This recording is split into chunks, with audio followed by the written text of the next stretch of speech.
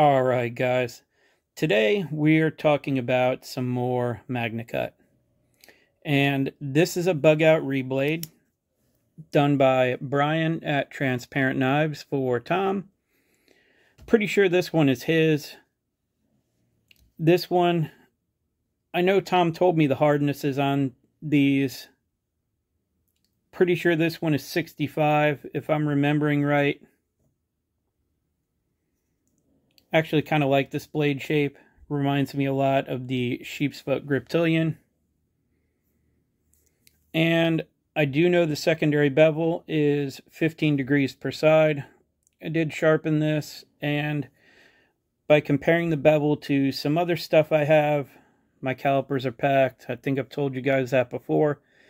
It's in the 8 to 10 thousandths behind the edge range. You can feel it's nice and thin.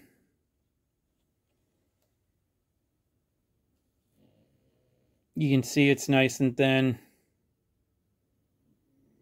I'm not going to be able to get it to focus real well. It's thin. And the other one I have to test is I believe this is for his 2,000 subscriber giveaway. Don't quote me on that. I'm not positive which one is which. But if that is the case, this one is just over 64.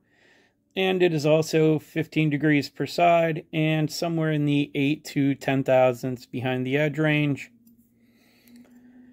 I'm going to test both of these. I know Tom has already tested both of them. I don't think he's put a video out about it yet.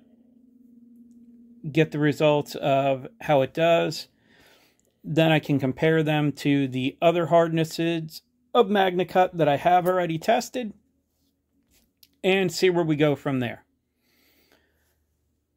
So I have this one, it's a little bit softer than this one here. So we'll go ahead and get the cutting out of the way and come back and talk about how these things sharpened, how they strop back, things like that, as well as the results, which is why everybody comes here. So let's go ahead and get that cutting.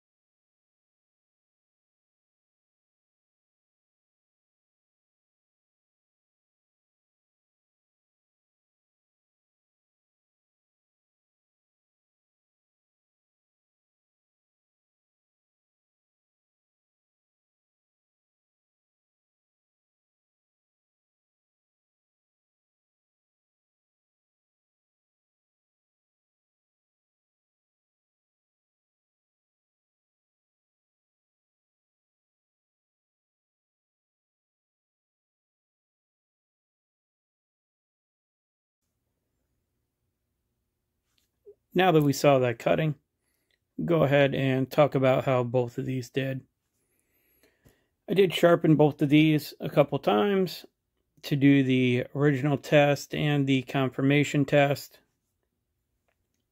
This is the one that is just over 64. This is Tom's that is 65. And I'll start out with this one here. Because they'd already been tested with, I could just get right into testing with them. And this Magnacut at 64. On the first test, 176 feet fine edge, 170 feet working edge, for a total of 346 feet. That is pretty close to the BGM Magnacut. Not more than a few feet off on either one. That's why I said in the video I still need to take a hardness on that, but I think it's harder than what John thinks it is. So then I went ahead and sharpened this again up to 1500 grit, stropped it the same way, 5 passes per side, 631 micron, and ran the confirmation test.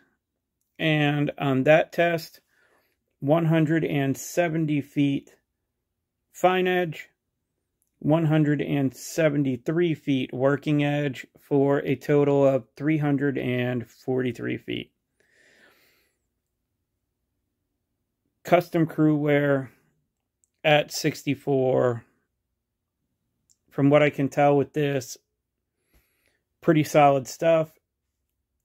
I do still have the mule to test and get the hardness on. Don't know how hard that one is, and I don't know what it cuts yet. I haven't gotten to it.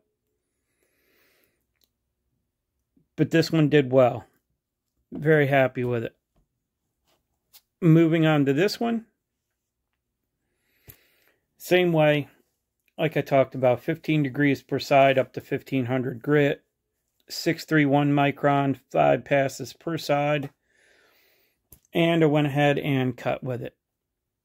And this Magnacut that's a little bit harder, 191 feet fine edge, 236 feet working edge, for a total of 427 feet.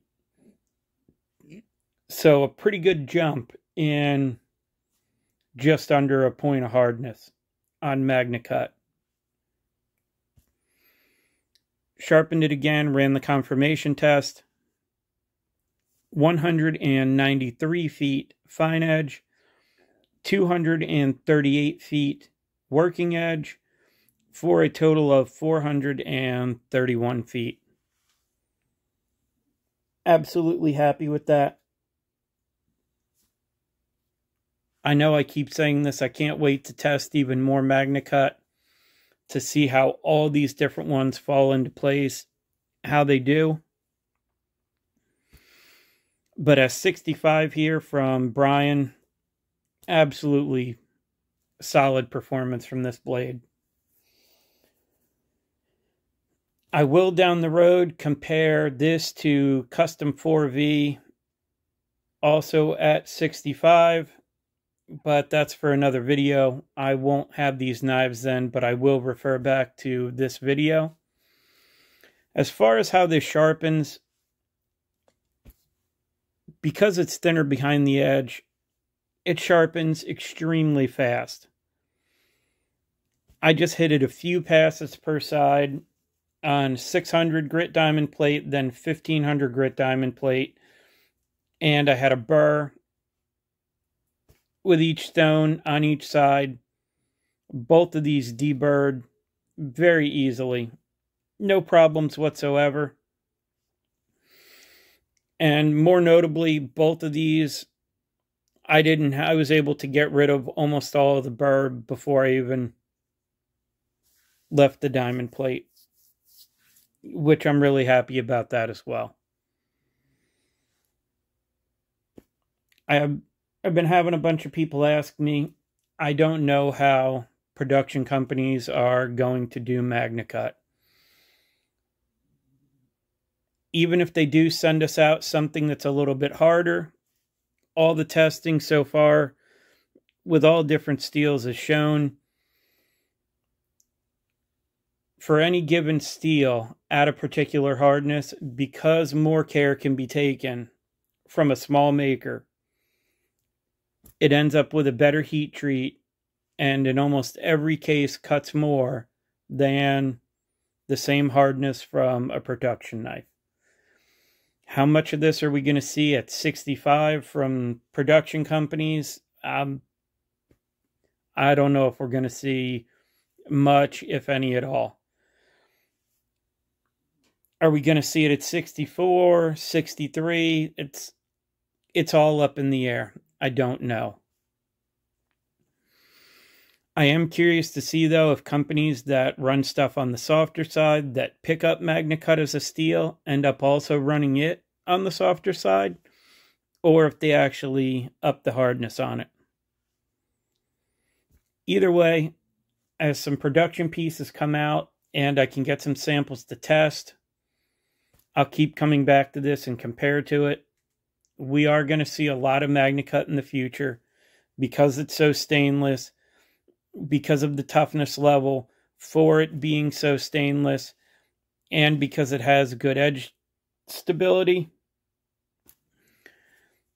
I know quite a few companies have already announced that they're going to be using it. There's quite a list. If you guys have any Magnacut, if you have a reblade from Brian, if you want to talk about it, share your experiences down below. That would be great. That's all I have for this one. As always, I appreciate your time, and thanks for watching.